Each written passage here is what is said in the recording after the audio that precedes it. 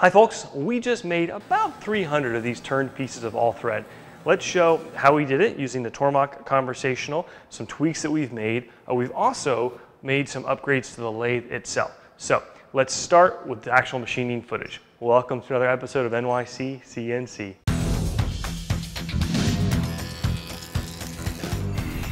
It just finished apart, so I'm gonna open up my collet, pull my material out, and it's gonna touch the end of that parting tool, which is in an intentional place. We're gonna try this without coolant. We'll see how it goes. So cycle start. You see the parting tool moved to the outside. Now this is very precarious, I will readily admit. You do have a lot of material sticking out. We're turning at a very slow RPM. We, in all of our 300 parts, did not have a single one whip on us, so I'm okay with that. So it parts it off, switches to a facing or turning facing tool.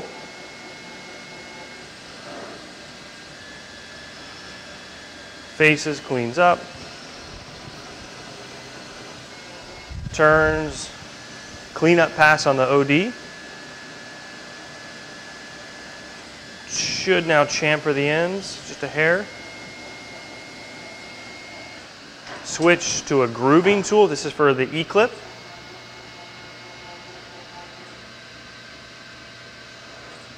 And then comes all the way out.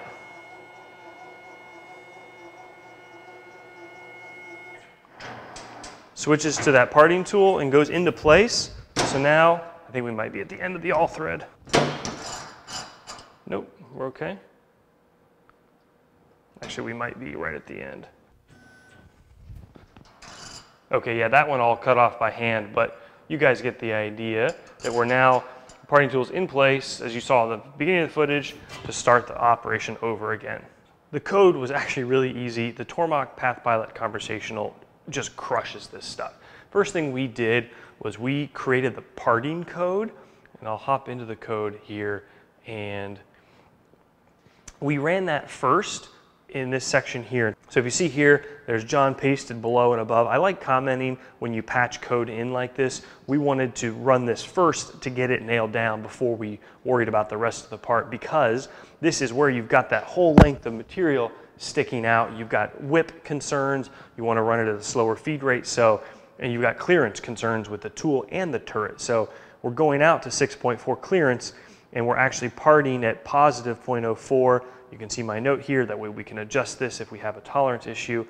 And then back in the conversational, I'm not gonna go through it all, but we just did a face, OD turn, chamfer, and then we did a groove with that new grooving tool from Shars. I'll put a link in the video description to make the E-ring clip groove. And then at the very end, we just programmed the spindle.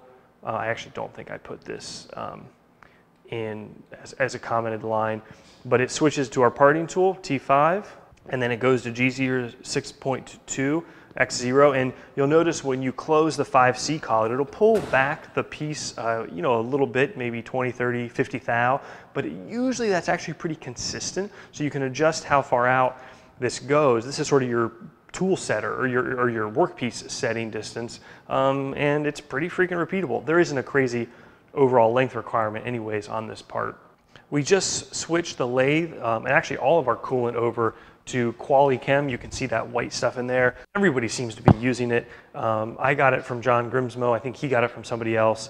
It's actually not that expensive. We bought a 5-gallon bucket for about 175 bucks shipped.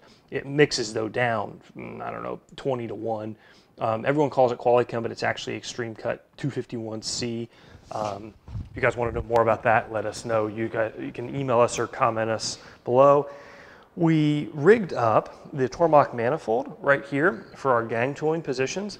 And for now, we're just using the ball valves outside the machine to control whether the coolant goes to the turret or to the gang, but stay tuned. I've got an idea on making that even better.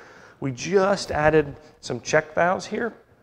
So that prevents the coolant from backflowing when it turns off, which really helps because if you've used this lathe, you'll notice sometimes that the coolant takes a second to turn on. That's really just priming back in. This solves that issue. And folks, I gotta say, we've been running now a couple thousand parts for the various projects, including the DIY clamp, and this thing is crushing it. It is holding very good tolerances. As an update on the clamp project, we are continuing to bang away. We've got a lot of the parts and sub-assemblies done and getting organized over there. The delay is actually going to be the powder coating. I don't think I'm going to have those back until the end of February. So for folks that were emailing asking on ship dates, we should be able to start shipping stuff early March. Again, just waiting for powder coat and then assembly. Jared added some rubber both along here and underneath here. Just helps the coolant splash. More so just for cleanliness than it is anything else. And the only other last thing is we've added a left hand and a right hand VNMG tool. That lets us turn on the back side. We added that grooving tool. Actually, let me pull that up. We added that Schar's grooving tool, which does a great job of adding that E-clip groove. And we've really got our turret tooling locked down. We're really happy with that. We maybe change one tool in and out, and then we can add our spot drill taps down here in the gang. So super happy with this. E-clip fits on. I think it's a pretty good fit. Ow, it kind of hurts pushed on. And that works just like so. What could we be doing better? I would like to experiment with right and left hand parting tools. Right now we're using a neutral tool and hopefully get rid of a burr on that, or that nub left on the back side. May not be possible. Not a big deal to hit it with the belt sander, but obviously you know, things change when you do larger quantities, so you want to try to be smart about it. We're buying this all thread in 12-foot lengths for $5.75 a stick, so that is cheap, cheap, cheap. So having a machine like the Tormach that can handle it in quantities, we don't have a bar feeder, but absent having a bar feeder, I think we're being pretty smart about running this stuff. Would love to hear suggestions or improvements in the comments below, but we're having fun, and hopefully we'll get this clamp project wrapped up and shipped out to folks. Hope you enjoyed that Wednesday widget, folks. Take care. See you next week.